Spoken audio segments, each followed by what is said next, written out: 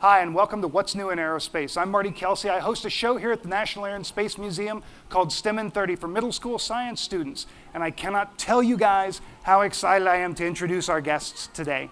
They were crewmates on Expedition 42 and 43. Today we have Samantha Cristoferetti, who spent 200 days in space, becoming the longest single space flight by a female, correct? And we have Terry Virts, who is the pilot of STS-130 and the commander of Expedition 43 on the International Space Station. Let's give them a round of applause to welcome them.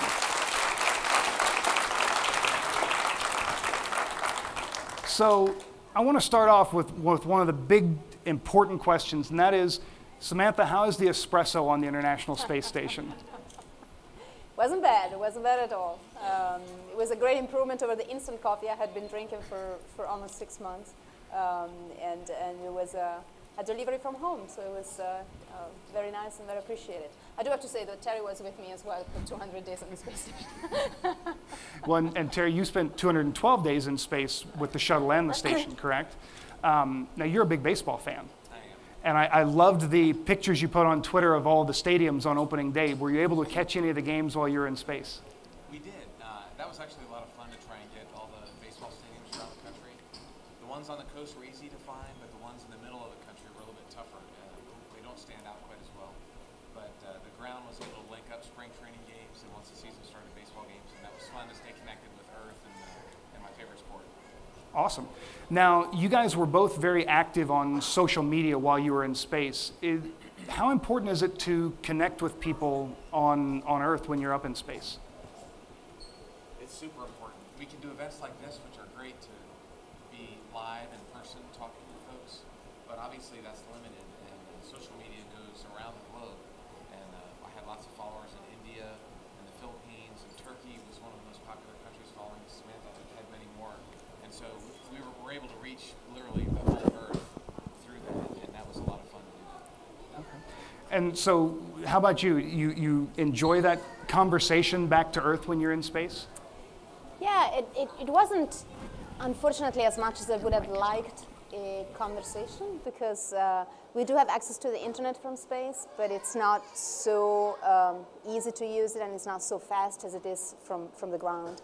And so in the end, I shared a lot. I didn't really have the chance to maybe answer as many questions as I would have liked and stuff like that. But yes, I went into the spaceflight with a commitment to share as much as possible. In fact, I had started a lot earlier. I started writing a logbook about 500 days before launch, so a year and a half almost before we launched, in which I detailed all the aspects of training. And so, and then when I went to space, I continued to do that. So it's not only the pictures out there, but I actually try to tell the story, and it's all archived, it's all on the internet. So if you're ever curious what it is to train for the International Space Station, or what daily activities people do up there, it's on the internet, you can find it. Now, the International Space Station is a huge cooperation from many, many countries. Why should the average person on the street care about what's going on up in the on the space station? One of the things we say is that we're off the planet for the planet, and the mission of the space station is multifaceted, but the most important aspect of what we do is science. And there's a lot of science experiments. One of the most important and fun ones that we did was working on new medicines with some drug companies that launched experiments. There's also biology, physics, material science, astronomy, and cosmology. So basically any discipline of science, they have an experiment on board the space station. So a lot of what we do is applied science that can be applied to problems that we have here on Earth. Okay. Now, I've always wanted to know this. Is there a unique smell when you go onto the space station for the first time? Actually, the space station has a very neutral smell. The filters work very well, so I expected a little bit of a bad smell. You know, a lot of people living in cramped quarters for a long time, but the ventilation system and the filtering systems are great. What we tend to call the space smell, which is not really the smell of space, but when a new vehicle comes up and docks, and when you open the hatch, I remember Terry calling me over and say, "Hey, go and smell, you know, feel the smell of space," and it's really I guess it's the metal that's been exposed, and the external material of that vehicle that's been exposed to outer space. So it's kind of cool, because when a vehicle comes and there's this part of it where the hatch is, which is in outer space in vacuum for a long time, and then it's docked or berthed to the space station, and it makes a solid connection, and then you open both hatches, but you have this part which now it's inside, it's part of your home, but a few hours earlier was in space, and so it's probably some kind of chemical reaction that goes on, and off-gassing. I'm not exactly sure, but it smells. It's bad. I mean, it's a mix of burnt and foul and food gone bad, and it's terrible. But anyway, it goes away very quickly.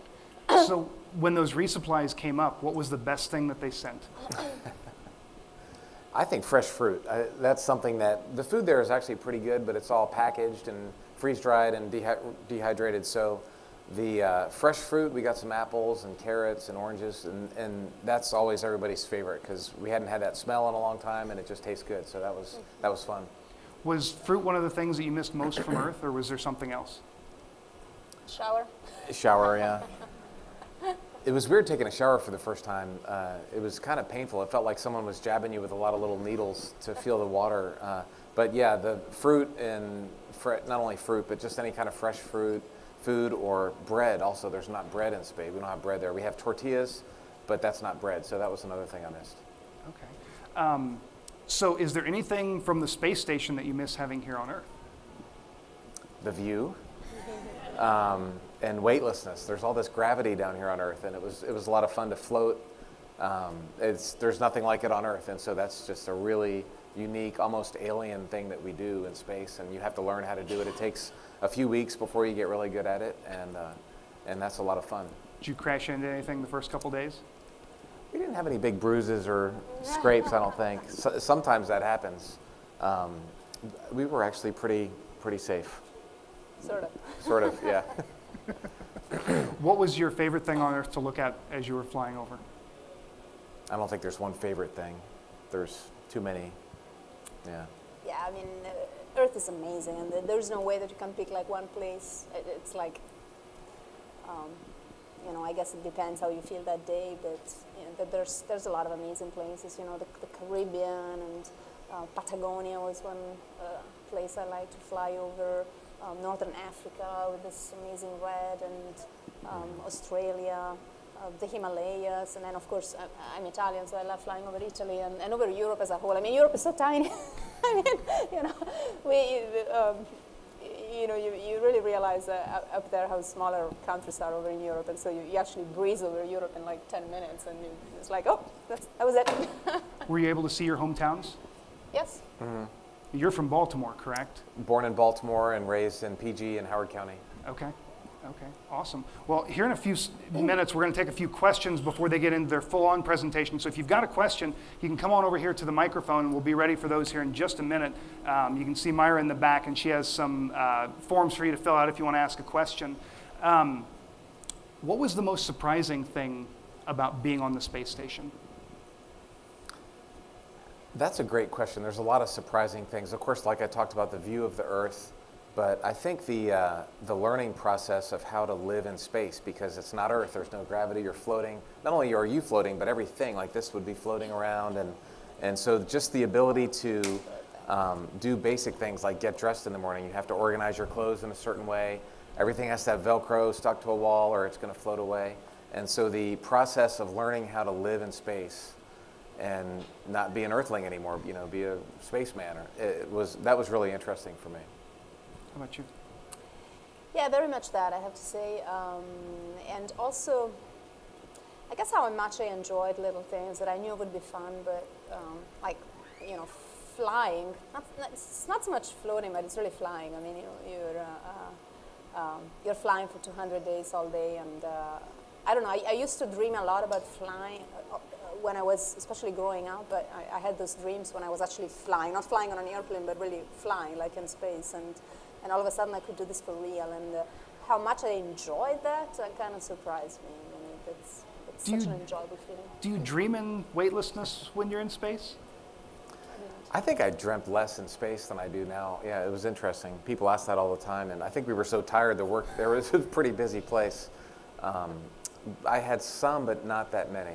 And it was usually of Earth and like weather, rain or wind, things like that you don't have in space. And so just trying to remember Earth. I got to a point where I couldn't remember what it was like to be in gravity. Like I was trying to think, what is it like to stand or to sit, or, you know, I had forgotten what that felt like. Wow. Yeah. All right, we've got a question. I have two questions actually. One is really short. The first one is, do you get claustrophobic being up there for so long? I feel like you just need to You know, get on ground. I don't think we did. I didn't feel that. The place to be claustrophobic would have been in the Soyuz capsule. The launch and landing, that is really small. There's a seat over here. You can kind of see how cramped that is.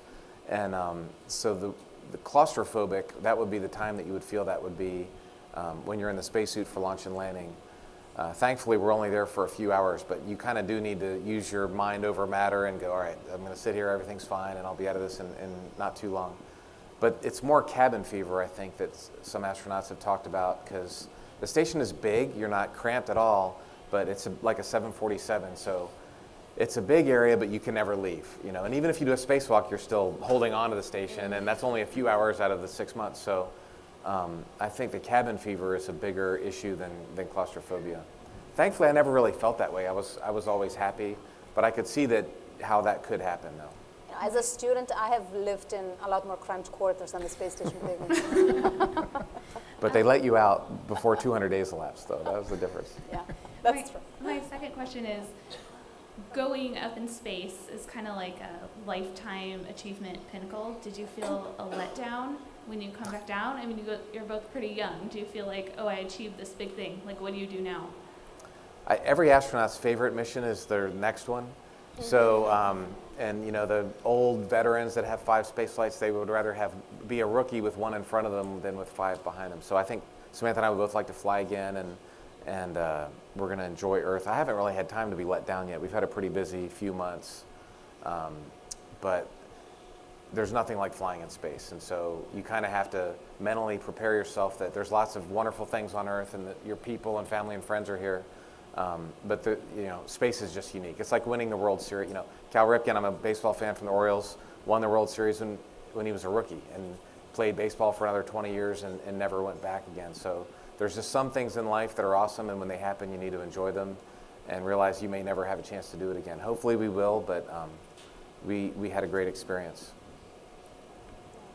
And I mean, being on the space station for 200 days is a good teacher, I think, for the times to come when you come back, because you start out with an incredible peak experience, which is the launch and arriving to the space station, and the first few days where it's an amazing experience, everything's exhilarating, but then you're up there for 200 days. So there are some things that become routine. I mean, we're human beings, everything becomes routine after a while, but you still enjoy it. So it's not about the peak experience anymore, it's just about being happy every day and like what you do every day, you know, not as a peak, but just as a baseline of being content with what you do. And I think we tend nowadays to select astronauts that have a personality that can live with that. You know, we're not necessarily people who want to race to the top of a mountain every single day. You know, it's really about enjoying what comes every day, whether it's a peak experience or whether it's routine. Thank you. We have another question? Okay. So going up into space and leaving an environment of gravity, I know there are lots of concerns with like bone density, muscle strength, all of that stuff. What types of things do you guys do up there? Like, is there a certain exercise regimen you follow? What type, is there certain things that you eat to keep up bone density or anything like that? And then, sorry, asking a lot of things, but also, is there some kind of gravity compensation, like inertial with spinning or something like that on the space station? And then, yeah. Well, that's a good question.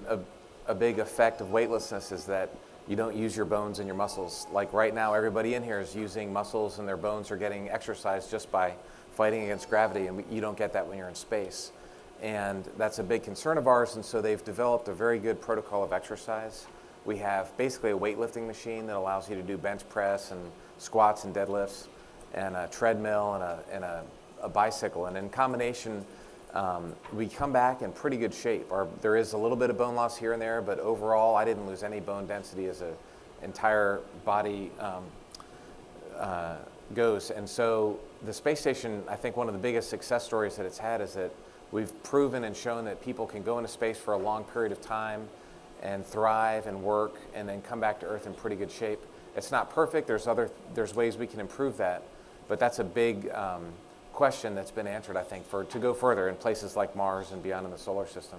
The station has shown that that's possible. And there is no centrifuge, the second part of your question. Like in the movie 2001, so many parts of that movie have come true, and it's amazing how visionary Arthur Clarke was. But the one thing, the space station was rotating, and so there was gravity. And in a lot of Hollywood movies, it's expensive to film a movie where they have to float all the time. So there's always they just make gravity happen. It saves on the production costs. And so we don't have an gravity machine, and there's no real centrifuge for people. We have small centrifuges for science experiments, but not for us. Thank you. We've got another question. No.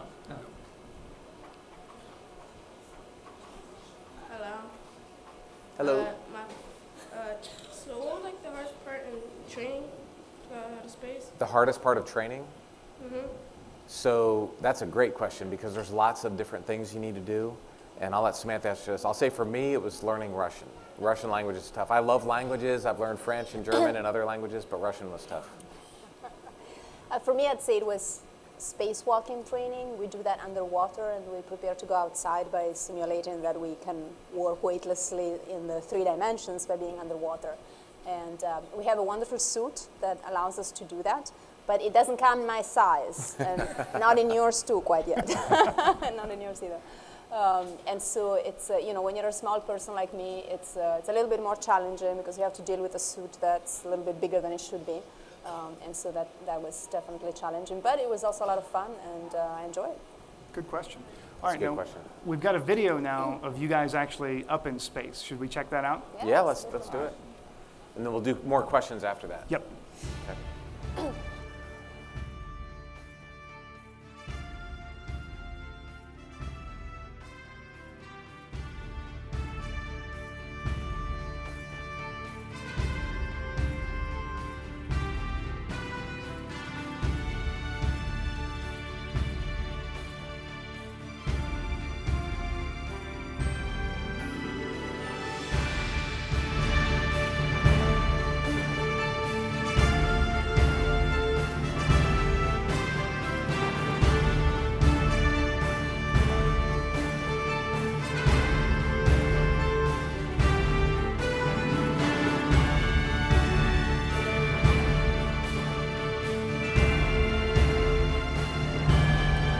She should be working on it. Sorry about that.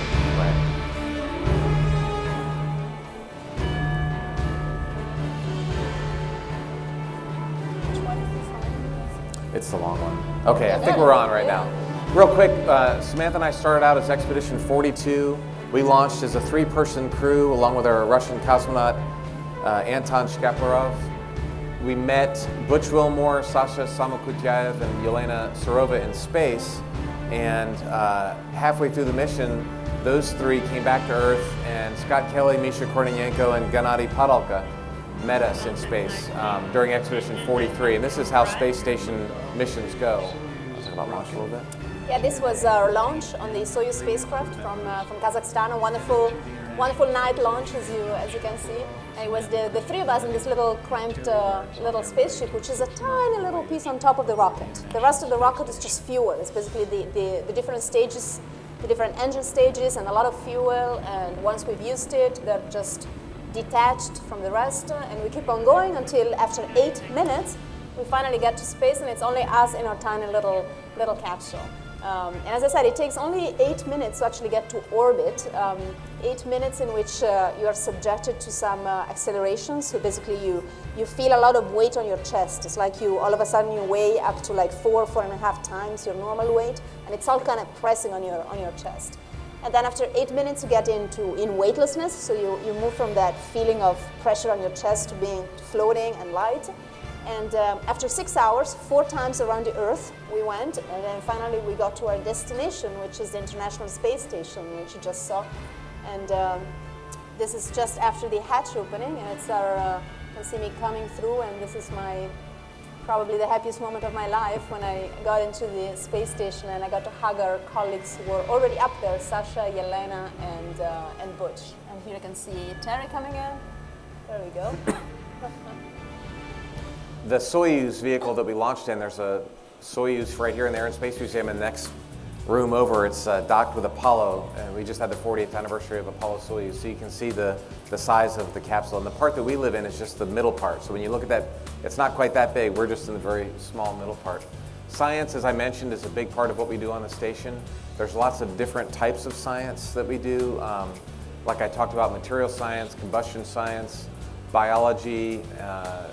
We worked with some pharmaceutical companies on medicines. And this is very interesting. This is a minus 95 degrees Celsius freezer that we put a lot of our biology samples in. And you can see all the smoke coming out because it's so cold.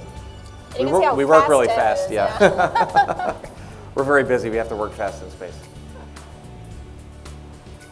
Yeah, this is the microgravity science glove box. So we do all kinds of things in there. Terry was actually our resident expert for this facility, but I did get a chance to work in it a little bit for the 3D printer. This was the first time we tested 3D printing, so additive manufacturing in space.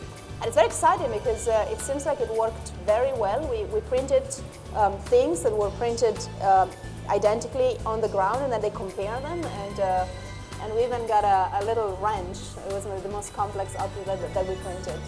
And this is a little Italian facility called Cubic. It's a centrifuge and incubator, and it's used to do life science, so cell cultures and tissue cultures and stuff like that. We talked about centrifuges before. This is a small centrifuge in the Japanese library where we're growing plants in weightlessness. And then for science, sometimes you need control groups. So they would compare what the plant was doing in 1G in the centrifuge with what it was doing in weightlessness. One of the most fun things that we did was deploy satellites. And there's an airlock, a small airlock in the Japanese module that you can put things in the airlock. The robotic arm comes in and takes it out. So you can go right from inside the space station to outside the space station. And this is a satellite that we deployed back in December called SpinSat. And there are several different types of satellites that we deployed. NanoRacks CubeSats is another one. This is a mission that Samantha did a lot of work on that was running right out of Goddard here, if any of you guys are familiar with Goddard Space Center. It's a robotic refueling mission. So they were testing different technology for potentially one day refuel satellites robotically. So you can see this is the slide table that, this little airlock, we make a vacuum, we take away all the air, and then the slide table goes out, and then the robotic arm comes and grabs it. And this is the deployment actually of CubeSats. Those are really exciting. These are tiny little satellites. They're typically developed by universities, sometimes even high schools. So it's something that maybe you guys will be involved with one day. They're cheap, but they still have significant capabilities, and we launched them, among other things, on the space station. So this is, I'm doing some maintenance work on our bone densitometer. One of the research types we do up there is rodent research. And we actually get to do densitometry to check the bone density of rodents directly up there on the space station.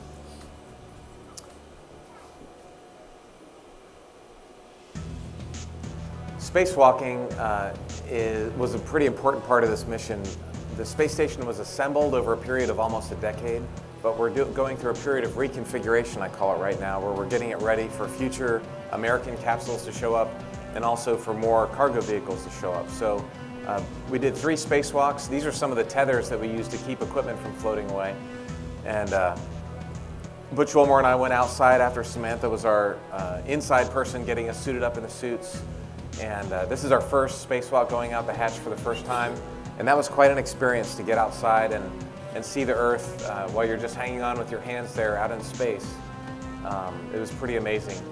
The spacewalks that we did was mostly laying cable. There's a lot of wiring and so on that had to go on in order to prepare the capsules to be able to dock. And so Butch and I put down about 400 feet of cable on the first 2 spacewalks. And you can see how big the space station is and how small we are out there. That gives you an idea of the size and scope of the space station. But we were running cables down that area to the front where the capsule will dock. And then on the third spacewalk, we laid a different set of about 400 feet of cables to some antennas and mirrors that the capsules can use as they come up and dock. This is a space selfie, except for it's not really a selfie. It was me upside down and Butch's visor taking a picture of him, but it looks like a selfie. It was one of our favorite pictures. You can see there's lots of equipment tethered to you, and as Samantha was talking about, it's just hard to do a spacewalk. It doesn't matter how big you are. Even for big guys, it's a lot of work. The suit weighs about 400 pounds, and it's pressurized, and you are really worn out after a training run in the pool or in space.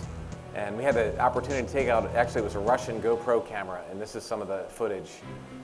This is a GoPro selfie, and it captures a little bit. And you can hear the sound. If you watch the video on YouTube, you can hear the sound of space, which is, here's Butch and I showing off our Air Force and Navy colors there. We put it on our checklist.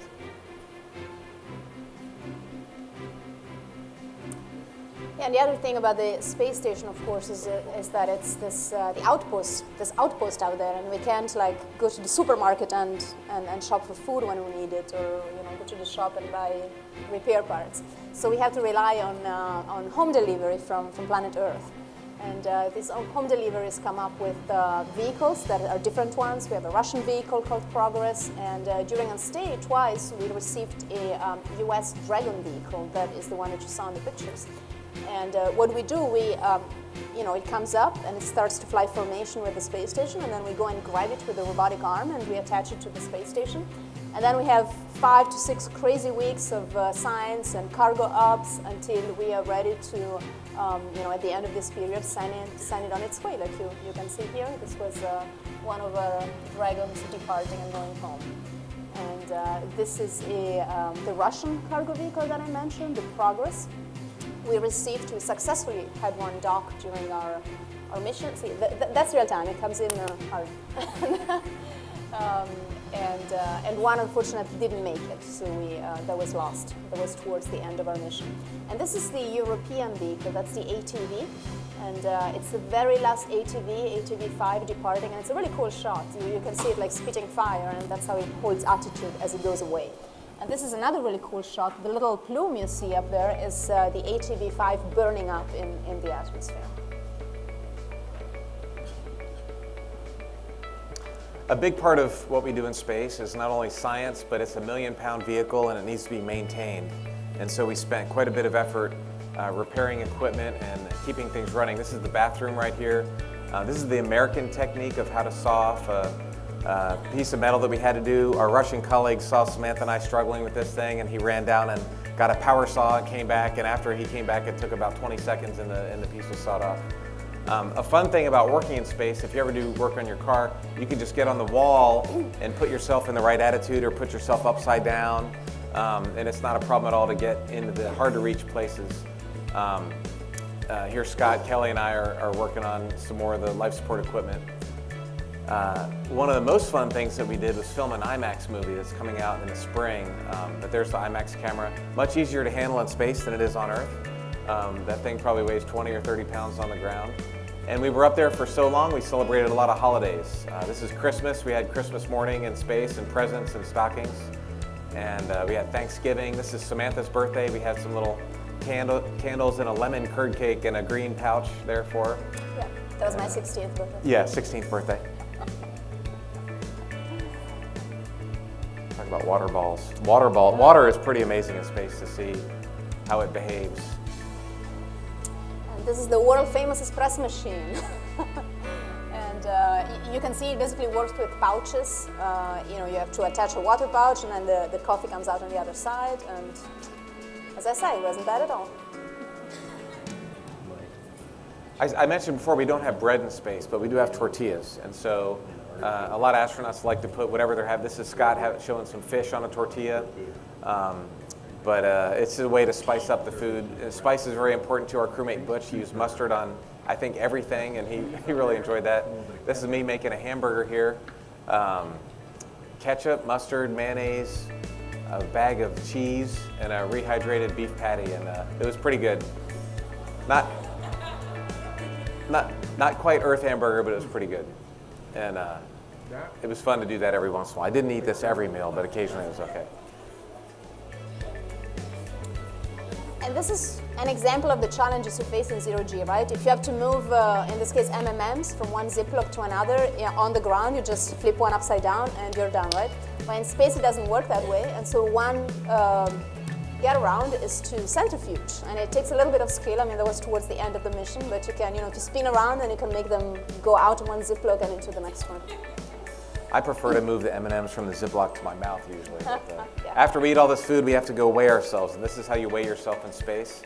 It's basically a spring, and it measures how long it takes you to go up and down on the spring, and based on your mass is how long that spring takes. And then when you realize you gain too much weight, you get on the treadmill, and it's on the wall, and here's the exercise machine I was talking about earlier.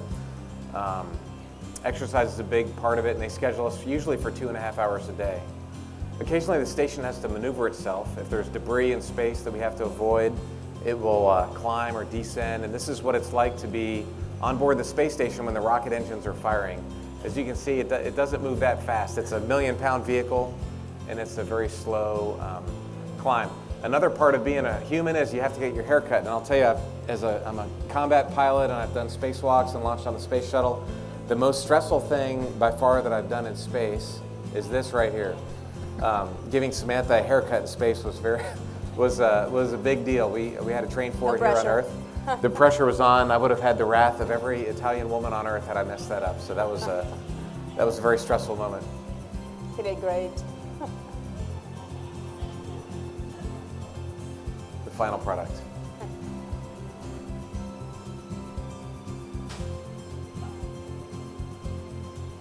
We ended up getting extended by a month. Samantha mentioned several vehicles did not make it in the last year, but when one of the Russian vehicles did not make it to space station, they ended up extending us a month.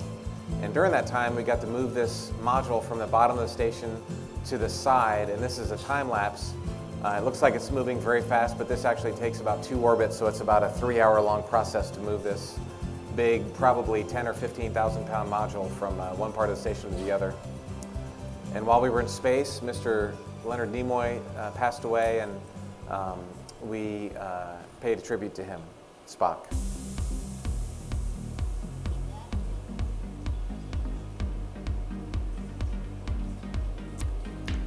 Returning to Earth. Yeah, so after 200 days, they said that we really had to come home. There was no way to stay longer. So this is us saying goodbye to our friends who are staying behind, Gennady, Scott, and Misha. 2 of them, by the way, are still up there on the space station. They're staying for a whole year. And this is our Soyuz departing. So that was it. It's time to go home. A few hours of not much happening until we went around the world a couple of times, waiting for the right moment for the engines to burn so that we would actually get back to Kazakhstan and not to some unknown place on the planet. And in Kazakhstan, that's of course where they were waiting for us. And then a pretty wild ride towards the end. I mean, you can see this was the view out of our window. At some point, for a few minutes, we were going through plasma. So basically, we were in a ball of fire, slowing down before eventually the parachute opened, which is a pretty violent shock when the parachute opens, and then you're like, shaken for a minute or so, and then eventually you hit the ground like that. And that's a pretty cool shot. That's just a fraction of a second before you hit the ground. The retro rockets fire to dampen that impact. And then after about 10-15 minutes, the guys and girls out there, they're ready to take you out, and they help you out of the capsules one by one. You're a little bit dizzy at the beginning. You also feel like you're 500 tons all of a sudden. Because of course, we had been weightless for so long that our brain was just not used to handle weight at all. And so we took it easy in those chairs for a little while, and then they put us on a helicopter first to the Karaganda airport, and then on a plane back to Houston. And as soon as we landed in Houston, the scientists got hold of us, and they started taking blood and taking urine and make us do tests and all kinds of stuff. And they haven't stopped. They haven't stopped quite yet. One of the best things to do in space is to look back on Earth, and there's just an endless stream of amazing views that we have. This is in the Middle East, in the Persian Gulf, the Palm Islands. These rivers in Indonesia are amazing to see. The Bahamas is definitely on my to-do list now. A lot of shallow, beautiful green, blue waters around Earth, but the Bahamas, Caribbean, and Florida, that area really stands out. It's unique. We had a chance to see a lot of tropical storms and hurricanes and cyclones.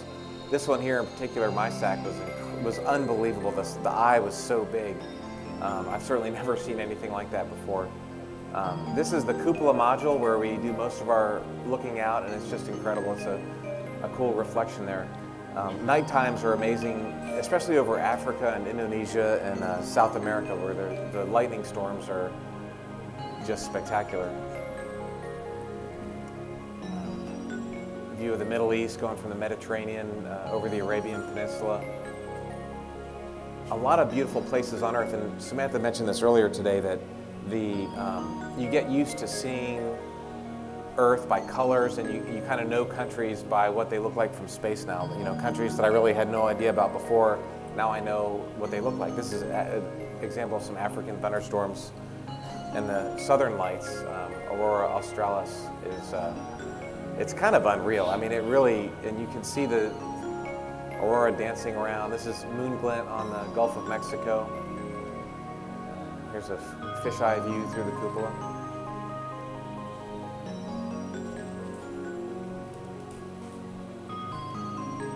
It's hard to say what my favorite picture is, but I think this was my favorite. Early in the mission, seeing the Northern Lights, that was the UK. This is Scandinavia, Norway and Sweden and Denmark and Finland. And then we move on past St. Petersburg on to Moscow.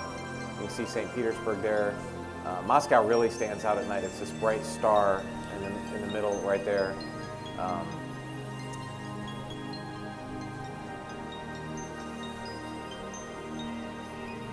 And at nighttime, and during the day you see a very thin blue atmosphere. At nighttime you see this upper portion of our atmosphere that goes up maybe 100 kilometers or more, and that brown haze color is real. At nighttime you see that with your eye, and it's amazing. Here's the Nile River into Cairo and Alexandria, and you can see Israel's a really small, couple bright lights there, and a lot of the Middle East. Baghdad's off to the right. Yeah, New Zealand on one of the very few days. Here's Samantha's favorite. It's Italy. Yeah. Down the blue with Rome, Naples, down towards the south, Calabria, Puglia, hint of Sicily over to the left. This is a neat starscape. The time lapse makes it move really fast. Of course, when you're flying, it's not moving quite that fast.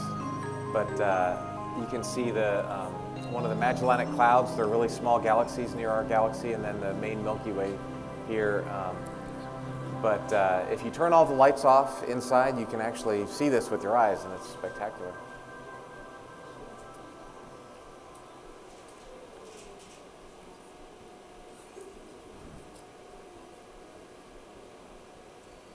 So that's 200 days and 20 minutes.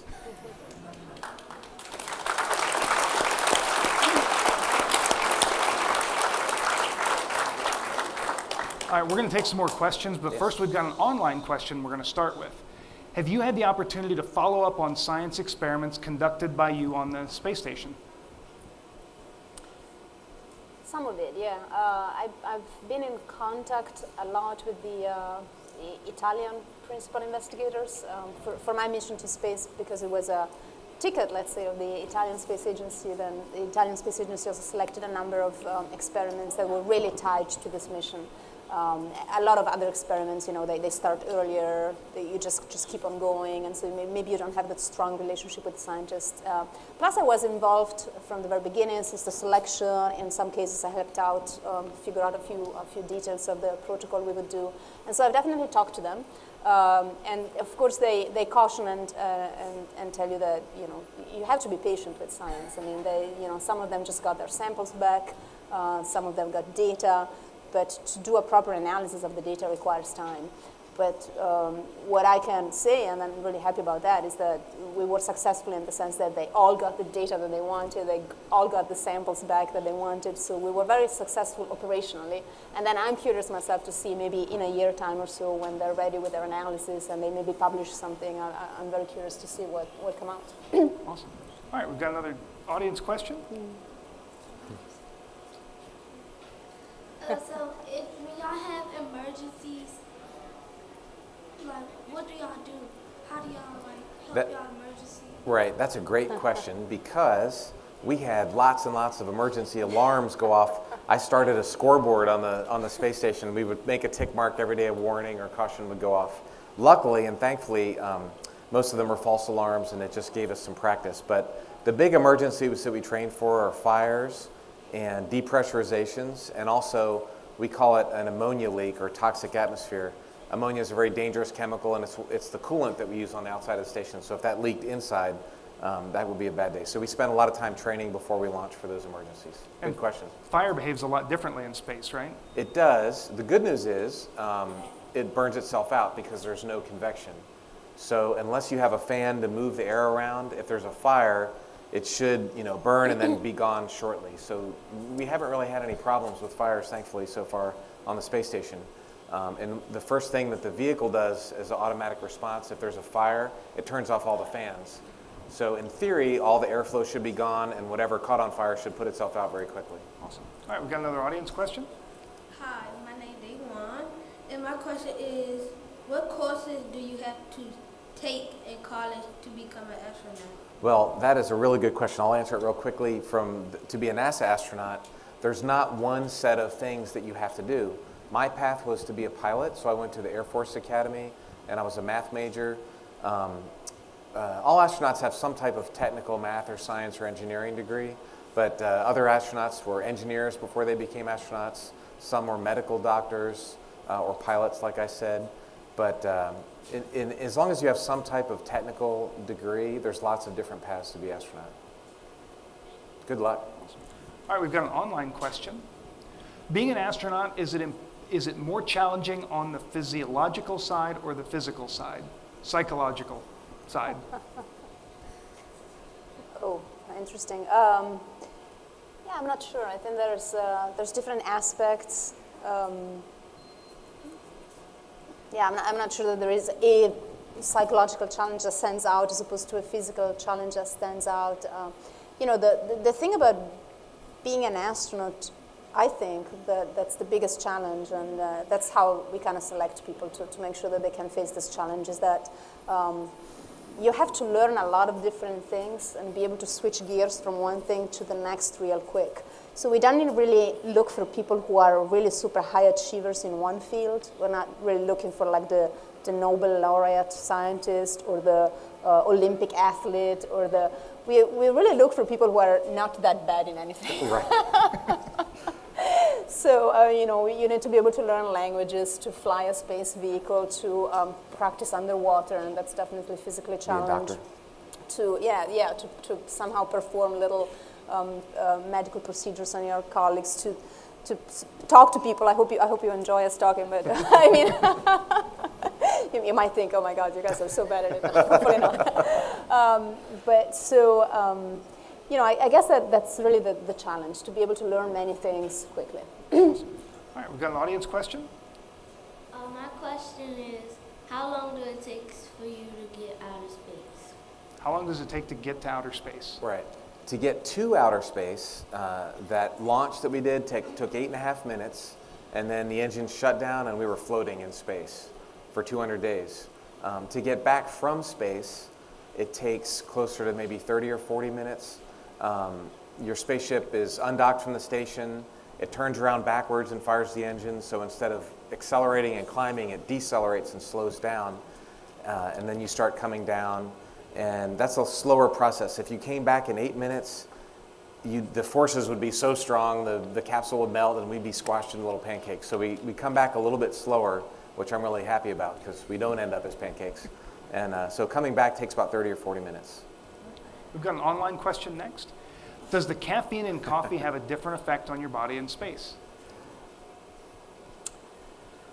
Maybe. I don't think that has been studied. So just from our perception, I guess probably not. But it's really hard to say. I mean, I don't know how much caffeine was in the coffee we drank, and I didn't really monitor it specifically. So I guess the answer is I don't know. All right, we've got an audience question. Hi, my name is Courtney, and what was the hardest thing about being in outer space? The hardest thing about being in outer space. Hi, Courtney. It may be when you're there for 200, when I was there on a space shuttle mission, it was such a quick mission, it was the work, and it really was tiring. For 200 days, it's probably just missing home a little bit, missing your friends and family, and things like that. Luckily, we had a contact with people on Earth, so we were able to stay in touch with them. And when you're flying in space, you treat it as such a unique and great opportunity, and you know you have the rest of your life to be on Earth, so you try and enjoy it as much as you can. So it wasn't too bad, but you miss home. We've got another audience question. I wonder, do your muscles ever get numb, like when you're out of space? Muscles hurt and have problems, yeah? No. You want to talk about that? You know, it's very individual. Some people have a little bit of back pain at the beginning as your spine kind of elongates, and so you might have a little bit of muscle pain in your back as your muscles kind of adapt and stretch. I personally didn't have that.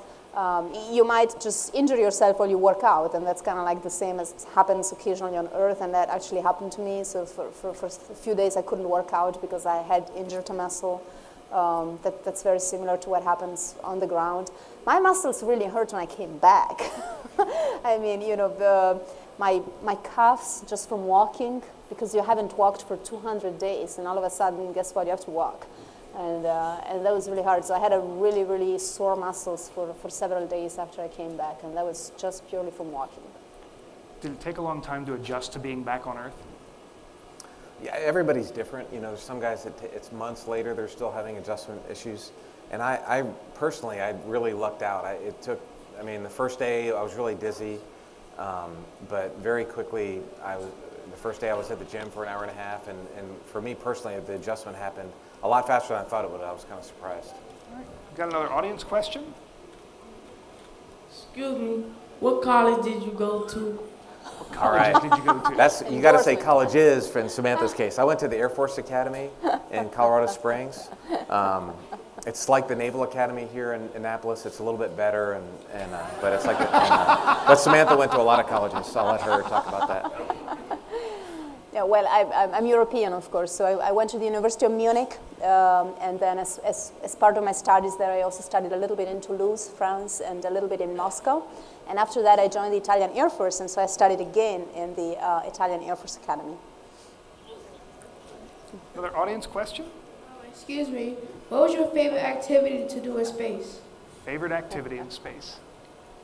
Well, for me, I'll say taking pictures. I love taking pictures of inside, of outside of the Earth, of stars. I just like taking pictures and video of anything. Yeah, I enjoy taking pictures too, but really I liked the variety of the work you do up there. I mean, I'm somebody who, and that's not a good thing, but I can get bored pretty easily. And so the fact that up there we could do such a big variety of things, one moment you're doing a science experiment, and then a different one, and then you're doing maintenance, and you're really doing something hands-on, and then you're, maybe talking to students on the ground, and it's a big variety of things, and so it just kept me interested and in a way entertained, although it was a lot of work really that we were doing. We've got an online question next. For Terry, how is a space shuttle mission different from a Soyuz mission? So the space shuttle mission lasted about 2 weeks, and it was very scripted. I knew every day what I was doing well in advance. I knew they had in 5-minute blocks. Every minute of your time was scripted, and it was frankly exhausting. When I got back, I slept for 13 and a half hours uninterrupted, which was I hadn't done since I was probably 1 year old. The Soyuz mission, if you talk about just getting there and back, is very different because it's really cramped and small, and we got to the station very quickly in only 6 hours. The shuttle took 2 days to get there, and coming back landing in a capsule was kind of like driving your car through your neighborhood and running into a telephone pole. Was the Soyuz landing. whereas a shuttle landed like an airplane. So the Soyuz and shuttle were different in that way. But the bigger difference was the Soyuz mission was in conjunction with the station mission, so it was 200 days. And so it was really moving to space rather than just going on vacation to space. Awesome. All right, we've got an audience question. I don't really have a question, but I just want to say thank you both so much for all the work that you've done and all the social media engagement that you guys both do. I follow you both on Twitter, and I think it's just a really great thing that you come out to things like this, and it's inspiring. So thank you very much. Thank you.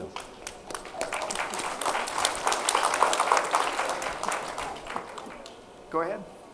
When you came back from space, like, could you walk? Could you walk? Well, I think we took our first steps. So what happened is, like, you know, you saw in the movie, they kind of take you in these chairs, and then we probably spent about, half an hour in the chair, and then about probably half an hour more in like a field tent that they built. It's like a little medical tent, probably half an hour more. So I guess between an hour and a half after landing, we took our first steps. And I guess I could walk, but I had people on both sides of me, like making sure that I wouldn't fall over, and it really felt weird. It felt like my body was like this giant rock weighing 100 tons, and I was trying to balance this rock on tiny little toothpicks that felt like my legs. All right, an audience question? Hi, I have two questions. First of all, was it disappointing when you are expecting the resupply ship to come and it doesn't come? Like, are you very disappointed by that, or you just say, oh, well, no big deal? Well, of course it was disappointing. There's equipment and science experiments, but Samantha and I lucked out because our personal items, we don't take much personal items, there's a small thing, but our personal items were not on there. That would have really been disappointing had we, you know, little jewelry and things we'd had for our families. So we lucked out in that everything that was on there was replaceable from our personal point of view. The bigger issue, when the Russian vehicle didn't make it, it was a similar rocket to what we launched, the Soyuz humans launch on. And so they had to take some time to make sure they were ready for the next human launch, and therefore there was some uncertainty if we were going to stay in space for longer or not. So we had a period of uncertainty. Are we staying in space or are we going back to Earth? And it wasn't so much disappointing as it was unknown, and we didn't know what the schedule was going to be. You know, we couldn't make summer plans yet because we didn't know if we were going to be in space or not. My last question, I was just wondering, how hard is it to get used to sleeping in a bag on a wall? Like, there's not really on the wall. It's once you close your eyes, you're floating. You have no idea where you're at. And I didn't I didn't Velcro or bungee myself to the wall. I just floated in my cabin, which was wonderful. I mean, I think Samantha too talks about how she just fell asleep instantly, and yeah. All right, we've got an online question next. Has there been any confirmation as to the length of the ISS mission? Will it continue beyond 2020?